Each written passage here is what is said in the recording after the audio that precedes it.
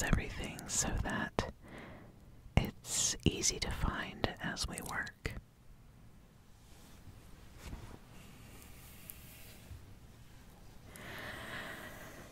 Okay, so first things first, we have a bundle of at least 4 sticks.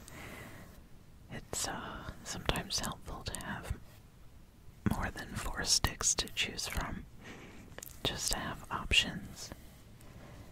And they should be about 1.5 foot each, 1.5 foot long each, or half a meter each. And then some twine or string, any color is fine, because it really is going to be covered up. It's not going to be very visible. Then we have our evergreen branches, none longer than our sticks, but we do have a few that are almost as long as our sticks. We have some soft needle branches, some hard needles, so that we can combine them. And then we have some branches from a sage bush, sage or lemongrass, or another fragrant herb, lavender. All of those are so good on a wreath. And also juniper branches are good with the berries. It's always nice to have a few berries on your wreath, or something with red berries. Even a little holly if you can find it. But for now we just have our evergreens and our sage. And that's okay. That'll make perfectly fine wreaths. The sage just smells amazing.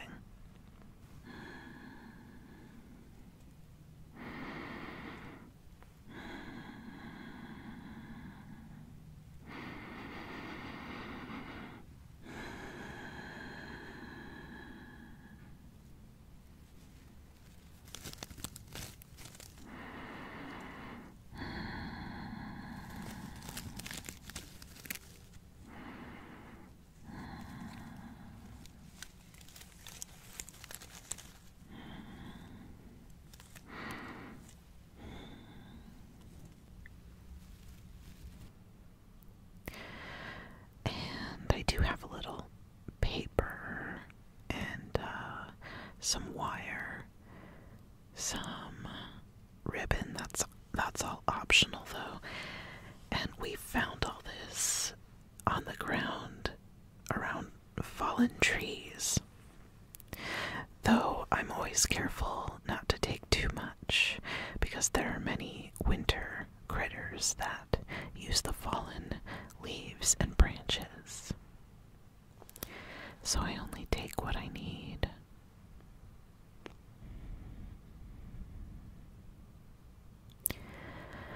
Okay, let's take a look at these sticks and just inspect them.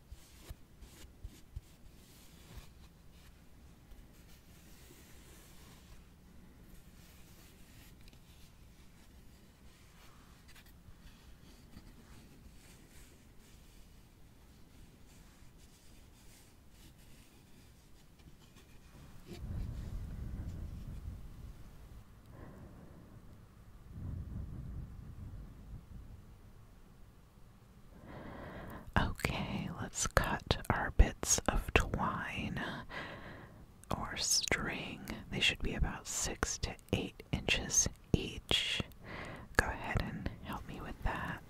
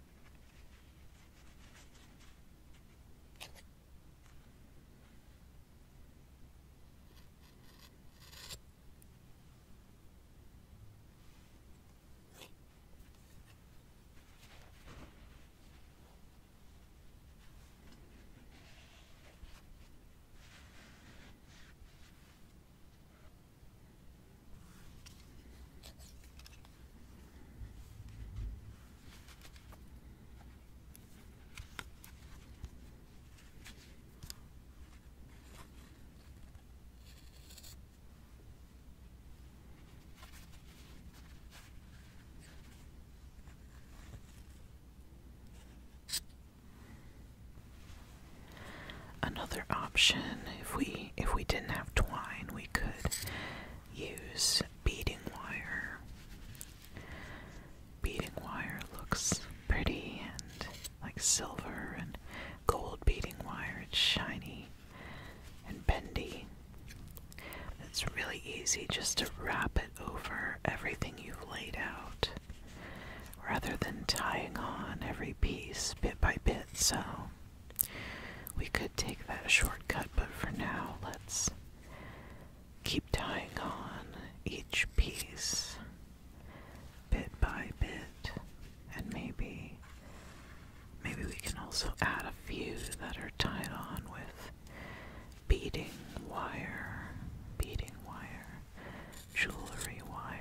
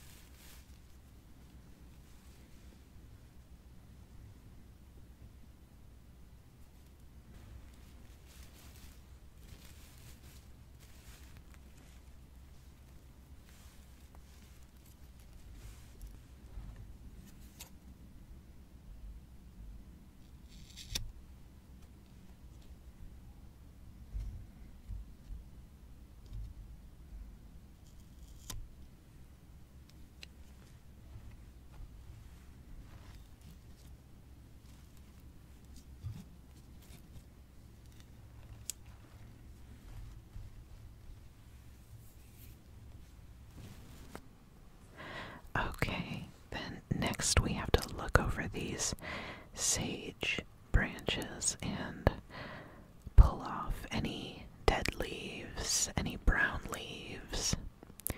It's okay if they're a little dry, but let's try to keep it looking green as far as the sage goes. And the evergreen as well. The evergreen should be green. So let's take these branches and pull off any brown needles or brown sections. Yeah. The branches aren't too thick, so we can just snip these off with scissors.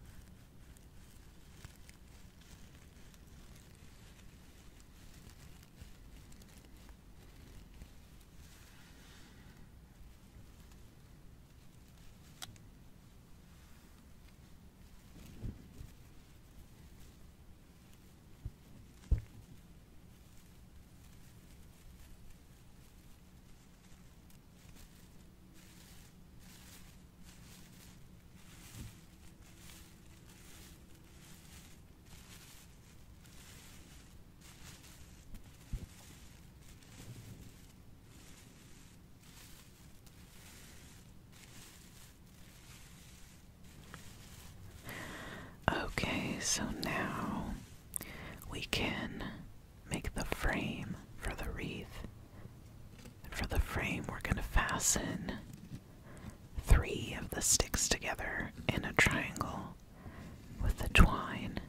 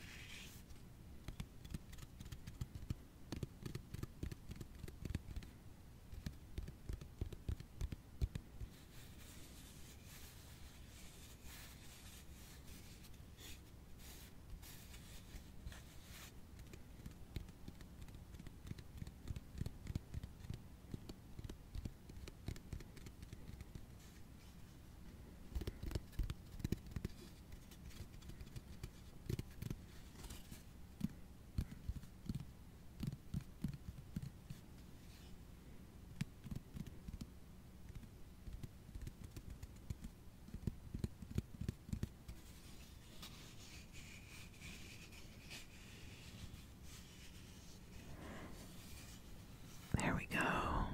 Don't worry, I know it's a triangle now, but it will end up as a circle. So now we're going to start tying evergreen branches to the sticks. And we're going to layer them and overlap them and angle them so they start to move in the shape of a circle. And it does help actually to lay everything out to kind of see how, like, what looks good. And then after that you can take everything off and start tying on pieces bit by bit.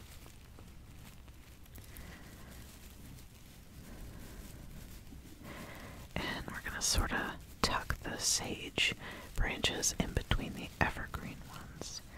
Layer them in there so the leaves are sticking out, but the branch, the naked branch, is less visible, I should say.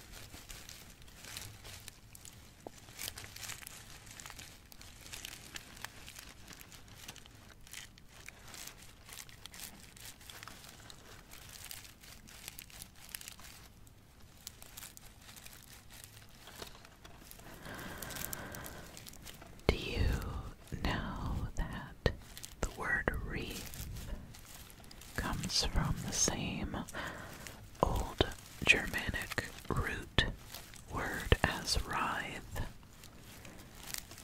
We usually hear the word writhe to mean to twist one's body in pain, or while dancing, for example. But the old Germanic word means to braid, to coil, to twist, to weave. Because the first wreaths you see were made by twisting dry stalks together, stalks from the harvest,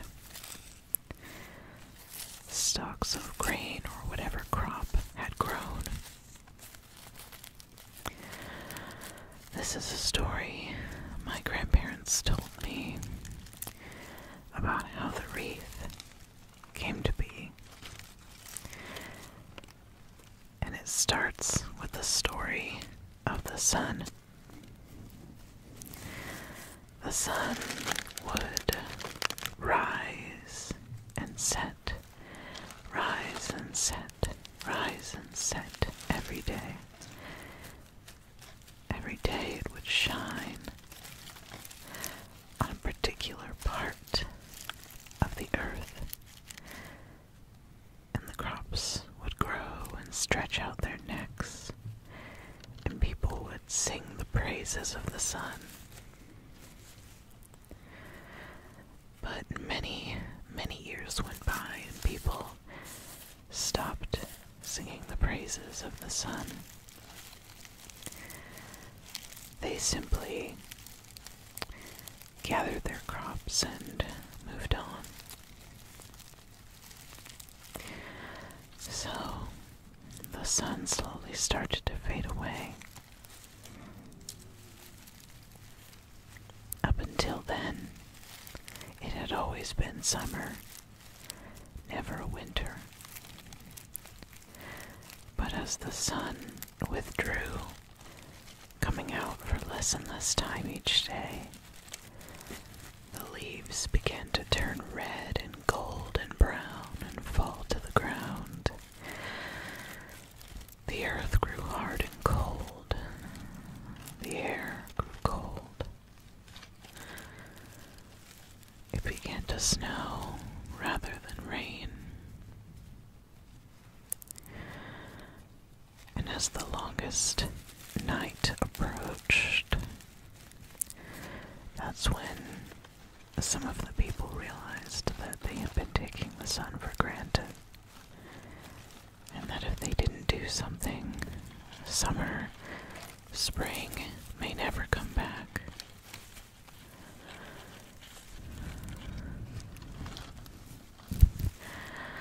So they gathered their materials, their sticks, their evergreen branches, and their twine, and they made many wreaths to hang on their doors. Circles in the shape of the sun to welcome the sun back, to call the sun back, to make sure the sun knows how much we cherish them. So much. And how much we need their warmth and their light. We don't take the sun for granted. And so, after the longest night, when the sun rose, they saw upon every door the brilliant green wreaths in the same shape as the sun. The sun was very pleased, and from then on started to linger in the sky, stretching out the days longer and longer. Soon the bugs and the animals began to wake up. trees begin to bloom, and the first of the spring seeds begin to sprout.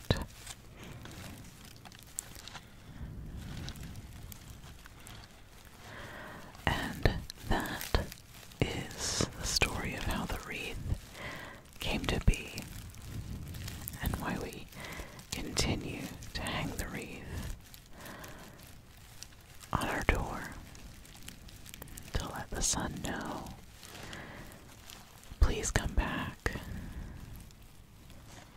To let the sun know,